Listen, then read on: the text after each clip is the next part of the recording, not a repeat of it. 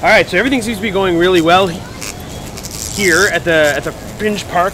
There seems to be a lot of bees, Africanized bees. They're the killer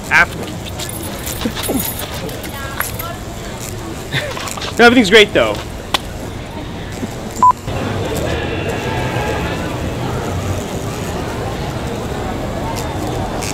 Well, hello there, darling. Hello. Hello, bee. How are you? How very nice. How very nice. And this beautiful Fringe buzz. I'm feeling the Fringe buzz. Are you feeling the Fringe buzz? Donc cette année, on a vraiment souligné quelque chose d'important pour le Fringe en général, et c'est le Fringe Buzz. Donc on a Sophie, notre directrice des communications, qui est là avec nous pour nous en parler. Donc c'est quoi le Fringe Buzz pour ceux qui sont nouveaux à tout ça? Bien, le Fringe Buzz, en fait, c'est ce qui fait vivre le Fringe. C'est le bouche à oreille, c'est les critiques des spectacles qui sont faites autant par les journalistes que par le public. Donc le Fringe Buzz, en gros, c'est ce que vous pensez des spectacles puis ce qui va vous aider à aller voir des spectacles. Ah, donc si jamais vous ne savez pas quoi aller voir pendant le Fringe, où il y a tellement de spectacles, vous êtes un peu bouleversé par tout ça, vous pouvez venir voir le Fringe Buzz, lire un peu et voir ce que les critiques, le public ont dit, puis ça pourrait peut-être t'aider à faire ton horaire de spectacle.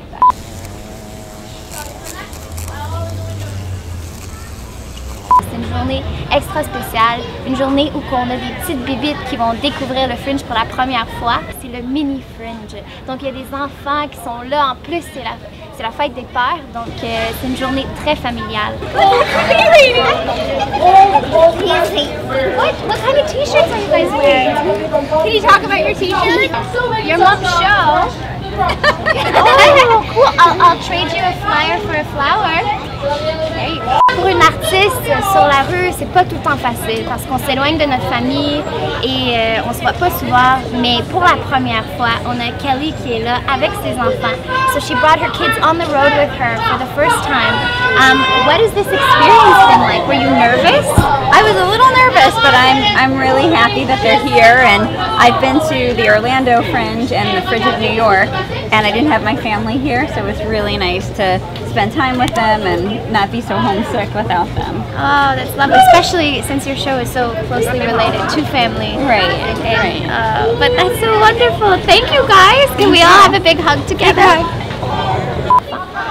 Donc on est là avec Linnea Griazda, qui est l'organisatrice du Mini Fringe. What can we expect today? What are the families coming to enjoy?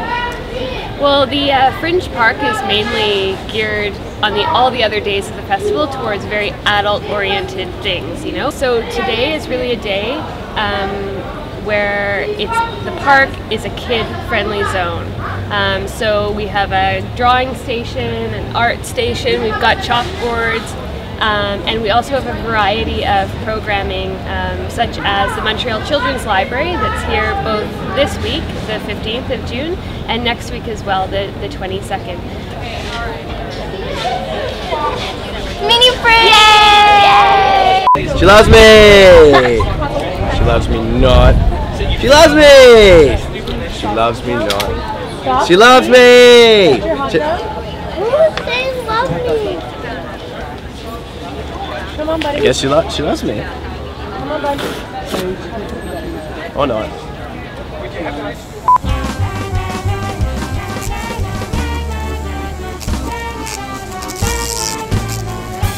Fringe Moi!